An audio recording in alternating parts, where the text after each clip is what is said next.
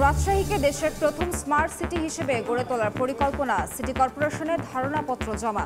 10,000 কোটি টাকায় 20 প্রকল্পের কাজ শুরু আগামী বছর। একদিকে ডেঙ্গু, তার উপর মৌসুমি জ্বর, সর্দি, কাশিতে হাসপাতালে রোগীর চাপ। রাজশাহী মেডিকেলে চিকিৎসক ও নার্সদের হিমশিম অবস্থা। শয্যা না থাকায় মেঝেতেই চিকিৎসা। দীর্ঘদিনের যানজটের অভিশাপ থেকে মুক্তি পাচ্ছেন নওগাঁবাসী। 4 লেন সড়ক সম্প্রসারণে প্রকল্প সড়ক বিভাগের একনেকি চূড়ান্ত অনুমোদনের পরীক্ষা। এবং ভিআইপিদের জন্য কক্ষ থাকলেও জনসাধারণের নেই ওয়েটিং রুম। জয়পুরহাট রেল স্টেশনে বাড়েনি যাত্রী সেবার মান। দায়সারা উত্তর স্টেশন মাস্টারের।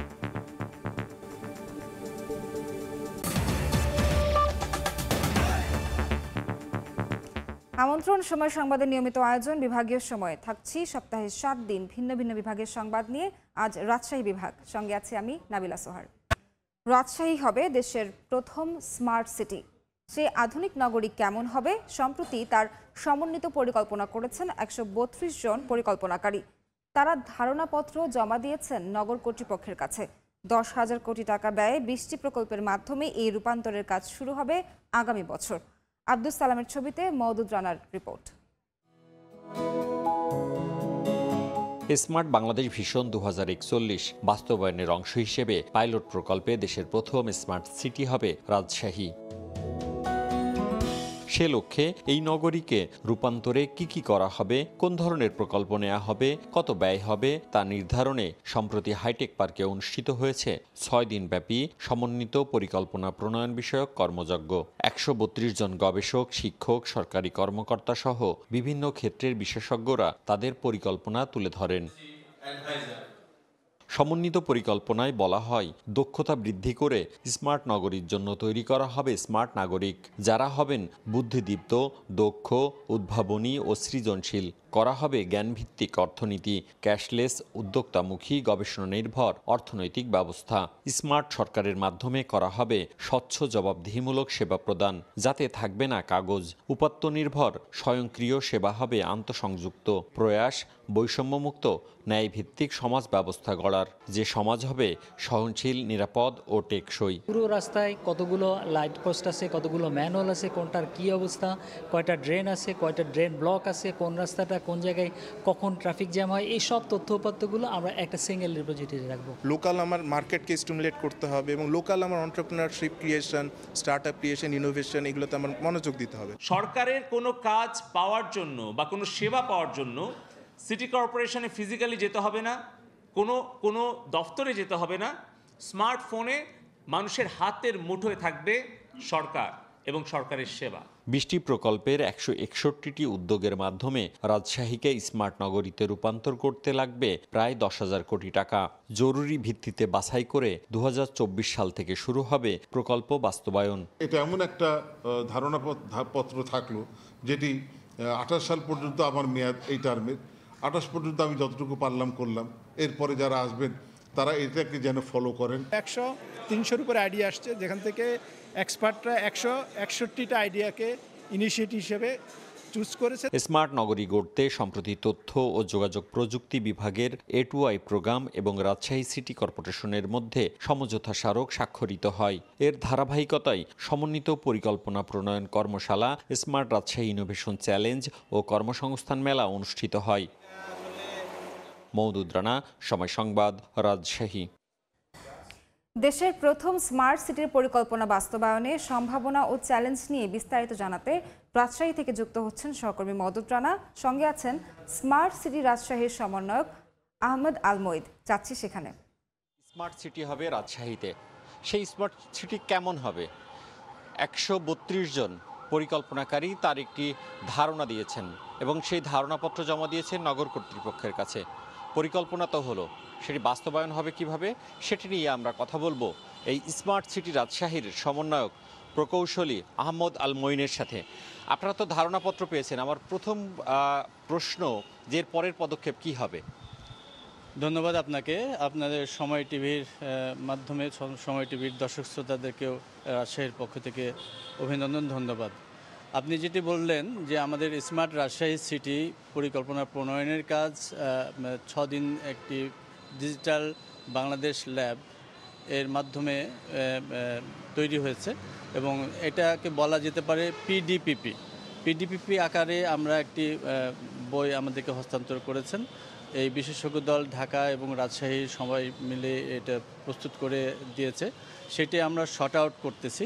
শর্ট আউট করার পরে মেয়র স্যার নভেম্বর নাগাদ এই রাজশাহী বিভাগীয় প্রশাসনিক এবং বিভিন্ন ইঞ্জিনিয়ারিং ডিপার্টমেন্ট সহ যত প্রতিষ্ঠান আছে সরকারি বেসরকারি তাদের নিয়ে একটি সমন্বয় কমিটি রয়েছে। সেই সমন্বয় কমিটির প্রধান মাননীয় মেয়র জনাব HM Khairuzzaman Liton sir city governance plus এই স্মার্ট রাজশাহী সিটি বিনির্মাণের জন্য পরবর্তী ধাপগুলিতে আমাদেরকে সেক্টর ওয়াইজ ডিপিপি প্রণয়ন এবং সেটি বাজেট এবং গভর্নমেন্টের কাছে সাবমিট করা, এই কার্যক্রমগুলি আমরা নভেম্বর নাগাদ শুরু করব। আচ্ছা, আপনি বাজেটের কথা বলছিলেন, বাজেট প্রায় 10,000 কোটি টাকা, সেটি আসলে সংস্থান হবে কিভাবে?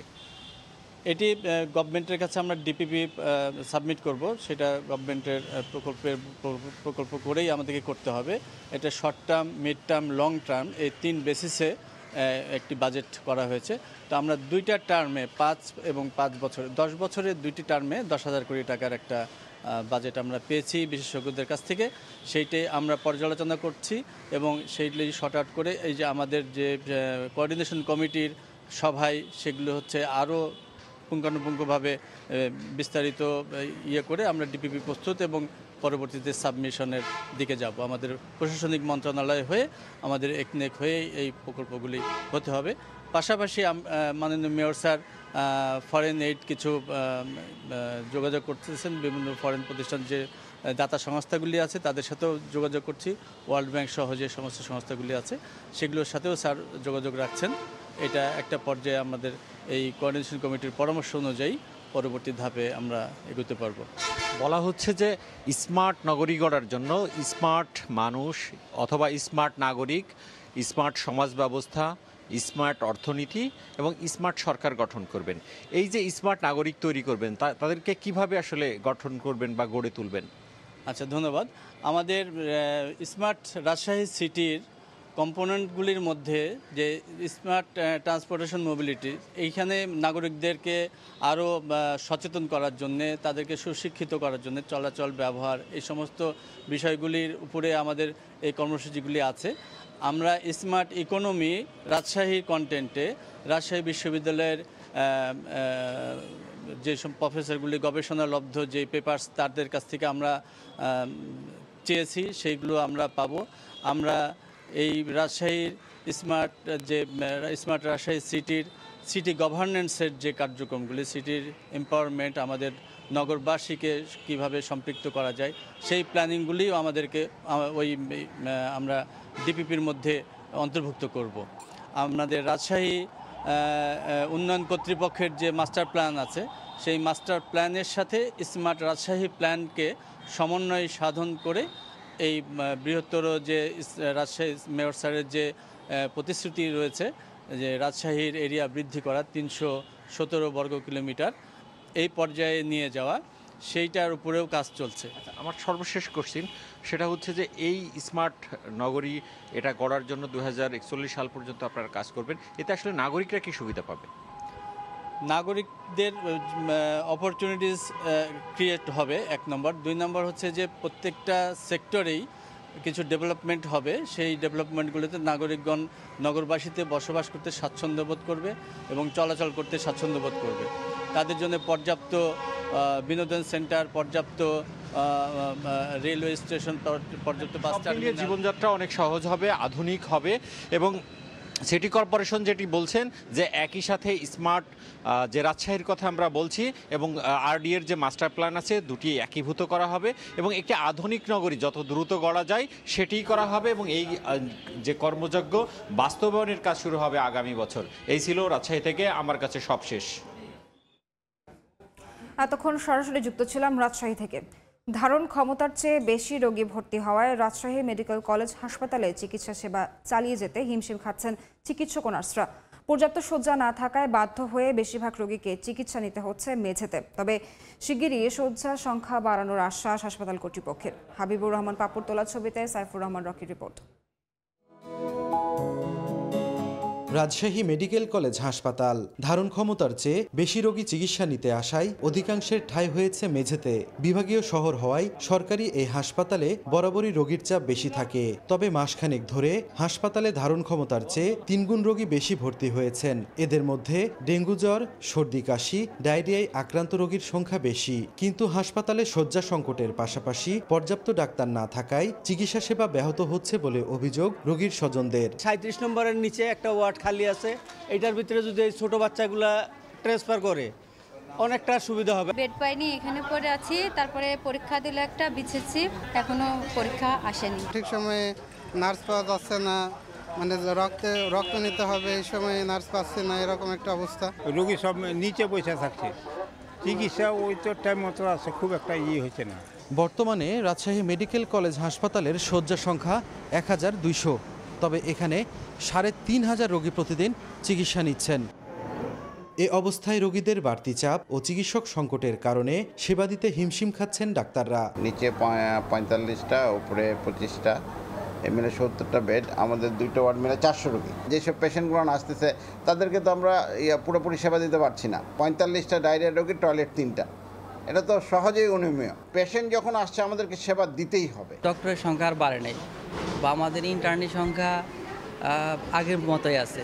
কারণ আমাদের এমন না যে ইন্টার্নির আমাদের মেডিকেল স্টুডেন্ট ভর্তির সংখ্যা বেড়েছে, কিন্তু আমাদের রোগী বাড়ার কারণে বা আমাদের কিছু সিনিয়র ডাক্তার বাড়ার কারণে দেখা যাচ্ছে আমাদের কিছু ওয়ার্ড ভাগ হয়ে গেছে। এখন মোটামুটি 200 মতো পেশেন্ট আছে। ডেঙ্গু প্লাস এখন অনেক ডায়রিয়ার প্রকোপ বেড়েছে, এজন্য পেশেন্টের চাপও অনেকটাই বেড়ে গেছে। তবে অচিরেই শয্যা বাড়ানোর পাশাপাশি চিকিৎসক সংকট মেটাতে উদ্যোগ নেওয়ার কথা জানান হাসপাতালের পরিচালক। রাত দিন চেষ্টা করছে এবং আমার মনে হয় আমরা একটা স্ট্যান্ডার্ড সার্ভিস এই প্রেক্ষাপটে যতটুকু দেওয়া যায় we are trying our best. তো একটা রেজুলেশন হয়েছে, এটা হয়তো খুব শিগগিরই কাজ শুরু হবে। আমাদের মিডল ব্লক যেটা আছে, এই মিডল ব্লকটা হলো এটা 10তলা ফাউন্ডেশন, তো এটার 5তলা পর্যন্ত হয়েছে। আরও যদি 10তলা পুরো কমপ্লিট হয়ে যায় তাহলে ওখানে আরও প্রায় 500 বেডের মতো ওখানে হবে। মেডিকেল কলেজ ও হাসপাতাল প্রায় 90 একর জমিতে 530 শয্যার হাসপাতালটি 1965 সালের এপ্রিল মাসে চালু হয়। সাইফুর রহমান রকি, সময় সংবাদ, রাজশাহী। দীর্ঘদিনের যানজটের অভিশাপ থেকে মুক্তি পাচ্ছেন নওগাঁবাসী। শহরের মাঝ দিয়ে 4 লেন সড়ক সম্প্রসারণে 1250 কোটি টাকার প্রকল্প হাতে নিয়েছে সড়ক বিভাগ। প্রাথমিক জরিপের কাজ শেষে এটি একনেকে চূড়ান্ত অনুমোদনের অপেক্ষায়। নওগাঁ থেকে এমআর রকির রিপোর্ট, ছবি তুলেছেন রকিবুল ইসলাম। সড়ক সম্প্রসারণের যাত্রা শুরু হবে নওগাঁর সান্তাহার বাইপাস মোড় থেকে। এ মোড়ে গড়ে তোলা হবে অত্যাধুনিক বাস টার্মিনাল। এরপর শহরের তাজের মোড় হয়ে ছোট যমুনার উপর থাকছে 4 লেনের আধুনিক মানের একটি ব্রিজ। ব্রিজের নিচের দুপাশে থাকছে 2টি ইউটার্ন সহ সংযোগ সড়ক। নদীর অপর অংশে সুপারিপট্টি সরিষাহাটি হয়ে মুক্তির মোড় পর্যন্ত 105 ফিটের 4 লেন সড়ক। মুক্তির মোড়, কাজীর মোড়, কোর্ট চত্বর ও বালুডাঙ্গা বাস টার্মিনালে থাকছে ফুট ওভারব্রিজ সহ অত্যাধুনিক বাস স্টপেজ। নিত্য ভোগান্তির এই সংকুচিত সড়ককে সম্প্রসারণের লক্ষ্যে সড়ক বিভাগ 1249 কোটি টাকার একটি প্রকল্প ধরেছে। 4 লেনের এই প্রকল্প বাস্তবায়ন হলে দ্রুত এই সমস্যা সমাধান হবে বলে মনে করছে ভুক্তভোগীরা। যানজটের এত সমস্যা হয়ে গেছে যে চলাফেরা করাই যায় না, রাস্তা ছোট, মানুষ যাতায়াত করতে পারছে না। বিশিষ্টজনরা বলছেন এই প্রকল্প বাস্তবায়নে শহরবাসীর ভোগান্তি দূর হবে, সে সাথে জেলার অর্থনীতিতে আসবে আমূল পরিবর্তন। আর প্রকল্প অনুমোদন হলে চলতি বছরেই কাজ শুরুর আশা সড়ক বিভাগের। এটাকে যদি আমরা 4 লেনে রূপান্তর করতে পারি, নওগাঁর মানুষের দীর্ঘদিনের প্রত্যাশা পূরণ হবে।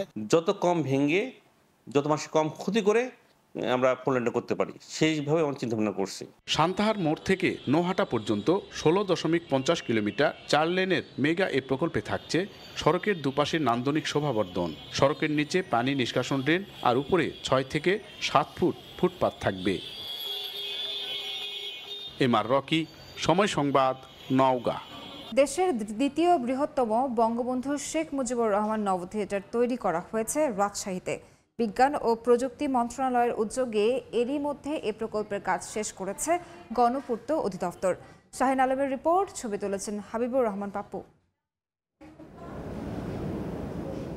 রাজশাহীতে নির্মাণাধীন দেশের দ্বিতীয় বঙ্গবন্ধু শেখ মুজিবুর রহমান নব থিয়েটারের কাজ এখন পুরোপুরি দৃশ্যমান। উদ্বোধনের অপেক্ষায় নগরবাসী।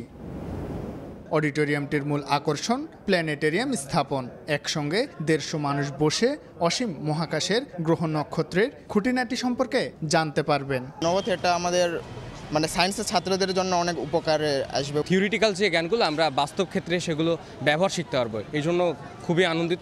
এই প্রকল্প বাস্তবায়নের স্বপ্ন বুনেছিলেন রাজশাহী সিটি মেয়র। তিনি বলছেন, যারা মহাকাশ বিজ্ঞান নিয়ে পড়াশোনায় আগ্রহী তাদের প্রাথমিকভাবে সহায়তা করবে এই প্রতিষ্ঠান। আগামী দিনের প্রজন্মকে মহাকাশ বিজ্ঞান সম্পর্কে একটু জানাশোনা করানো বা তাদেরকে অভ্যস্ত করানো এবং ভবিষ্যতে আরও কয়েক ধাপ এগিয়ে একদিন তো আমাদের দেশের ছেলেমেয়েরাও নভোচারী হতে পারে, কাজেই সেভাবেই প্রস্তুতির একটা কাজ করা। প্রকল্প মহাপরিচালক জানান, শীঘ্রই উদ্বোধন করা হবে নভোথিয়েটারটি। হায়ার এডুকেশনে যারা গবেষণা করতে চায় তাদের জন্য এখানে একটা সুযোগ সৃষ্টি হবে এবং আমরা হোপফুলি যে বিভিন্ন পর্যায়ের একবারে শিশু থেকে শুরু করে স্কুল এবং ইউনিভার্সিটি গোয়িং শিক্ষক, শিক্ষার্থী এবং আপামর জনসাধারণ সবার জন্যই একটা উপভোগ্য। 232 কোটি টাকা ব্যয়ে বঙ্গবন্ধু শেখ মুজিবুর রহমান নভোথিয়েটার রাজশাহীর শহীদ কামারুজ্জামান উদ্যানের সামনে নির্মাণ শুরু হয় 2018 সালে। দেশের দ্বিতীয় বৃহত্তম নভোথিয়েটার বঙ্গবন্ধু শেখ মুজিবুর রহমান নভোথিয়েটার তৈরি হয়েছে রাজশাহীতে। এরই মধ্যে শেষ হয়েছে প্রায় 90% কাজ, আর কিছুদিন বাদেই উন্মুক্ত করে দেয়া হবে জনসাধারণের জন্য। শাহিন আলম, সময় সংবাদ, রাজশাহী। দীর্ঘদিনেও জয়পুরহাট রেল স্টেশনে বাড়েনি যাত্রী সেবার মান। একদিকে এই স্টেশনে যাত্রী চাহিদার তুলনায় আসন সংখ্যা একেবারেই কম, অন্যদিকে সাধারণ যাত্রীদের জন্য নেই কোনো ওয়েটিং রুম।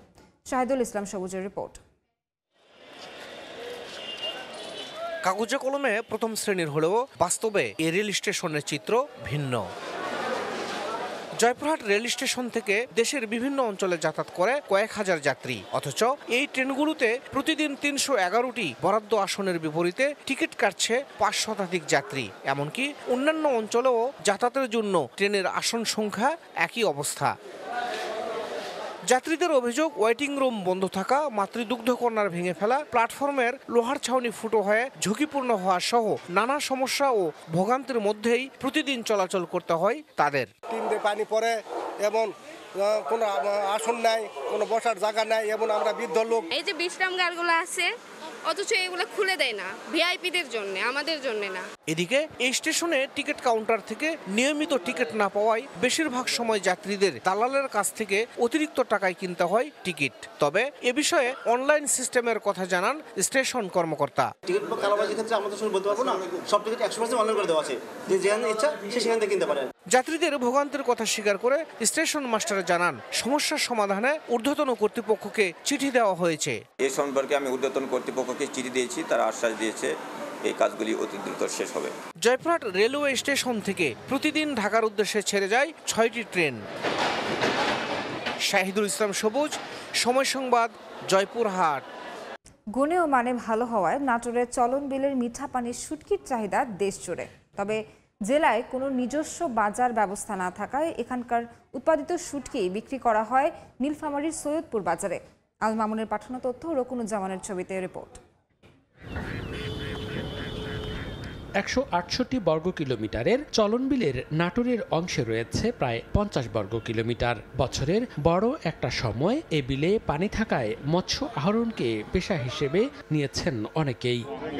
জেলার 4টি উপজেলার জেলেরা প্রায় 50 বছর ধরে বিল থেকে আহরণ করা মাছ থেকে শুটকি তৈরি করে আসছেন। কোনো রকম রাসায়নিক ব্যবহার না করায় এই এলাকার শুটকির চাহিদা দেশ জুড়ে। তবে অধিকাংশ শুটকি বিক্রি করতে এখানকার মৎস্যজীবীদের যেতে হয় নীলফামারীর সৈয়দপুরে। ব্যবসায়ীদের সিন্ডিকেটের কারণে শুটকির ন্যায্য মূল্য থেকে বঞ্চিত হওয়ার অভিযোগ তাদের। আমাদের বাজারজাতকরণ করতে হয় সৈয়দপুর, আমরা এখানে তো বাজারজাত করতে পারি না। আমাদের দেখা যারা পাইকারি নিয়ে যায় তার সাথে তারা বেশি বিক্রি করে আর কি, দ্বিগুণ লাভ করে। বর্ষাকাল শেষ হয়ে গেলে পরিবর্তন যে আমরা শুটকি রাখবো সেটা রাখার জায়গা নাই। আমরা গ্যারান্টি দিতে পারি এখানে কোনো কেমিক্যাল চলে না। শুটকির বাজারের সিন্ডিকেটের বিষয়টি স্বীকার করে স্থানীয় মৎস্য কর্মকর্তা জানান, জেলায় একটি স্থায়ী শুটকির বাজার স্থাপনের জন্য প্রশাসনের কাছে আবেদন জানানো হয়েছে।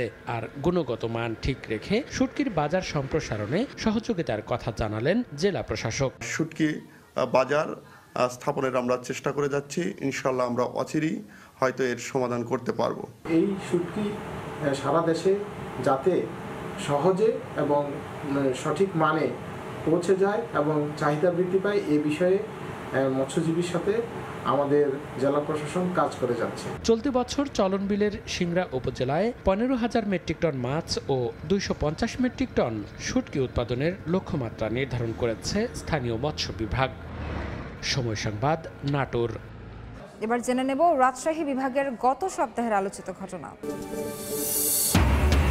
পাবনার রূপপুর পারমাণবিক বিদ্যুৎ কেন্দ্রের প্রথম ইউনিটের জন্য ইউরেনিয়ামের চতুর্থ চালান প্রকল্প এলাকায় পৌঁছায় 20 অক্টোবর। এই কারণে ওই দিন ভোর 5টা থেকে সকাল 10টা পর্যন্ত ঢাকা থেকে প্রকল্প এলাকা রূপপুর পর্যন্ত মহাসড়কে যানবাহন চলাচল বন্ধ ছিল।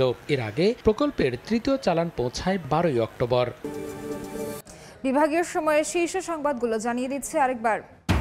রাজশাহীকে দেশের প্রথম স্মার্ট সিটি হিসেবে গড়ে তোলার পরিকল্পনা। সিটি কর্পোরেশনের ধারণাপত্র জমা, 10,000 কোটি টাকায় 20 প্রকল্পের কাজ শুরু আগামী বছর। একদিকে ডেঙ্গু, তার উপর মৌসুমি জ্বর, সর্দি, কাশিতে হাসপাতালে রোগীর চাপ। রাজশাহী মেডিকেলের চিকিৎসক ও নার্সদের হিমশিম অবস্থা, শয্যা না থাকায় মেঝেতেই চিকিৎসা। এবং দীর্ঘদিনের যানজটের অভিশাপ থেকে মুক্তি পাচ্ছেন নওগাঁবাসী। 4 লেন সড়ক সম্প্রসারণে প্রকল্পে সড়ক বিভাগের একনেকে চূড়ান্ত অনুমোদনের অপেক্ষা।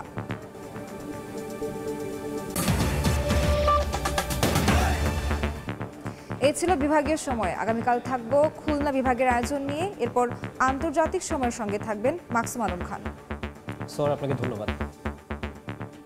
আন্তর্জাতিক সময় নিয়ে ফিরছি কিছুক্ষণ পর, সঙ্গেই থাকুন সময়।